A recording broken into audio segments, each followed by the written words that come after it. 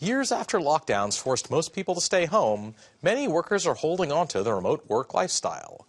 But many employers are itching to bring their employees back in person more often, as many office buildings sit empty. A concern for both companies and city budgets, which rely heavily on tax revenue from those buildings. Can workers be persuaded to ditch their home offices and lapdogs? Or is this the new normal? I'm joined by Prithwiraj Choudhury, Associate Professor of Business Administration at the Harvard Business School, who studies the effects of remote work, and Jim Rooney, CEO of Greater Boston's Chamber of Commerce. Raj, help me frame this discussion. Why are so many offices mandating the return to work?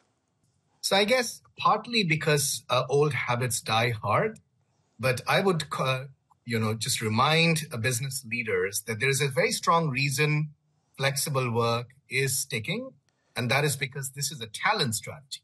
So if any organization wants to keep attracting and retaining high-quality, diverse talent, this has to be permanent.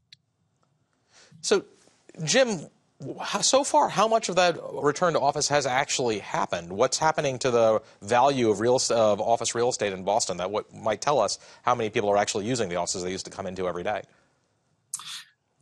Well, the value of buildings as measured by the transfer of those buildings in recent years has gone down. That's clear. From an occupancy perspective, we've got about a 17% occupancy rate, not leased in downtown Boston.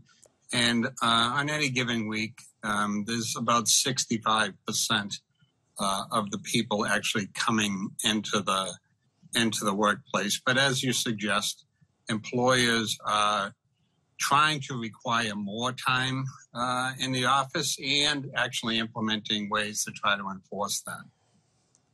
So, Raj, is there an argument for this time in the office, that it might be more important than you might first say? My wife observes that when people she hires, if they haven't spent time in the office, they've sort of missed out on the mentorship opportunities that they would normally have had. So it's sort of a common observation that people who are very early in their career can be actually years behind they would be expected to be because they missed out on that. Yeah, so 2 points here. So there's no denying that we need in-person time.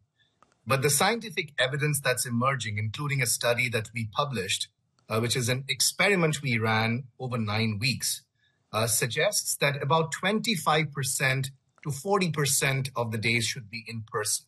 Now, we need more experiments like that. And I think the truth is that, we don't have to be back every day. And the 25% days in our study need not be every week. So there are many organizations and teams that are meeting for one entire week every month. There's an off-site model that's catching on. So there are other ways to organize in person. Okay. So Jim, if there are so many other ways to do this, why the push to bring people back? I think State Street just announced that they want all of their people back in the office 5 days a week. Yeah, State Street has moved to more required days in the office. I think that we need more data than to make conclusions about the brief period of time we've had since post-pandemic era. Certainly people did merge their personal lives with their work lives in terms of what they would prefer to do. That being said, I think people experience leading teams of work, while it may be old habits die hard, as Raj suggested, they understand how to nurture one's career, how to create those mentorship opportunities, how much networking, connecting with each other. And the fact of the matter is that for a long period of time, our business systems, our ways of managing assumed an in-office environment. And there's a number of things going on, and the business community will adjust to this over time. There's this desire on some people's part to work from home, but there's also different ways of getting functions done. There's outsourcing, there's gig economy workers, there's contractors. And the challenge right now, and this will be a big management experiment, I think, for the next 5 years or so, is how do you manage this remote workforce in combination with what's going on in the workplace? How do you merge the two, and how do you do it effectively? Raj, what's the key pieces of advice you'd give to managers for that? And what are the key pieces of advice you'd give to workers who are now dealing with this new partially remote environment? Yeah, so first of all, I would agree with several things that Jim said. First, we need more data. It is also going to be a lot of bottom-up experimentation. So one advice that I give business leaders is that you have some top-down broad policies, like 25% days could be in person, but you give teams the flexibility to experiment. So some teams could find a rhythm of going 1 day every week. Some other teams could find a different rhythm of going one entire week every month. So let all these experiments happen. Let's learn from the best practices. And the final thing I'll say, Gautam, is that, we all have to have a North Star. And the North Star here is that this is good for companies because it allows companies to attract and retain better quality and diverse talent. So now, just follow up on that. One of the issues that's finding its way into the workplaces that are experimenting in that way is the broader issue of fairness that young employees in particular look for. So, for example, there are many jobs that have to be done in person. In fact, about 60% of the workforce or the jobs in America require that they be done in person. So there's a divide occurring between the can work from home and cannot work from home. And similarly within teams that are given flexibility versus other teams, you get this in the workplace chatter about, well, what about us? How come they can do it that way, but we can't? So the practical side of implementing this flexibility is right now a challenge that employers are working through. Can I react to that, Gautam? Please do. So I totally agree with both the points. And the first point is that many of these RTO mandates do not function well because if you say come back 3 days a week, and if Jim and I are on the same team, and Jim shows up Monday, Tuesday, Wednesday, and I show up Wednesday, Thursday, Friday, then actually we just have a day in common. So I completely agree that the in-person time should be scheduled in a way that the whole team shows up. And that's why I love the offsites, because the offsites, if done intelligently, attract the whole team. On Jim's other point about the blue collar or, a lot of workers cannot work remotely, there's actually a quiet revolution going on, which is the digital twins revolution. So what digital twins are is it's a combination of sensors, automation, machine learning, and data on the cloud. And you can run hospitals, oil rigs, factories, supply chain warehouses now remotely.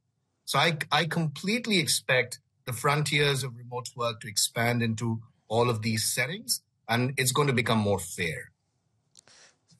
So, Jim, the shift in the workforce is going to have some pretty big implications for Boston as well. So there's a February report by the Boston Policy Institute that said with the value of office space is expected to decline 20 to 30% by 2029, and overall commercial real estate prices by 12 to 18%. They're estimating that Boston's going to face a cumulative revenue shortfall of like almost as much as $1.5 billion over the next 5 years.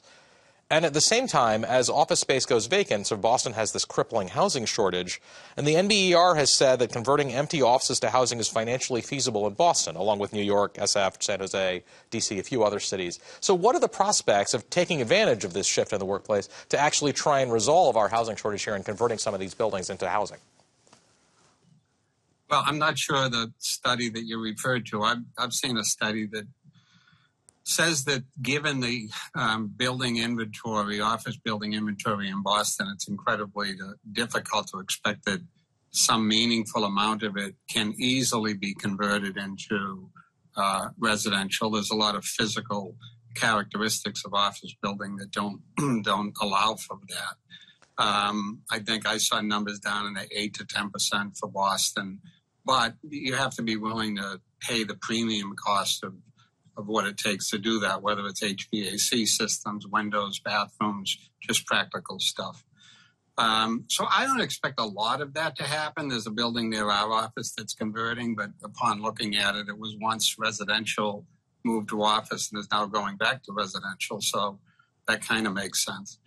I know that we'll look at that, but it just seems to me that if it penciled out the way people are talking about it, developers and investors would have done it already or be talking more about doing it. So if that's something we want to do, it's going to take some form of government, municipal, state, or federal investment in cities to convert their buildings in the way you're talking about. I don't see the market reacting in a big way to conversions. Raj, Jim, I'll only say that my requirement for coming back to the office is that I'm going to be allowed to bring my puppies in with me. So you guys need to make dog-friendly offices a requirement for all of your research and all your work going forward. And on that note, I'm sure that we're going to be talking about this more as we reshape the city. So thank you so much for joining us today. Thank you.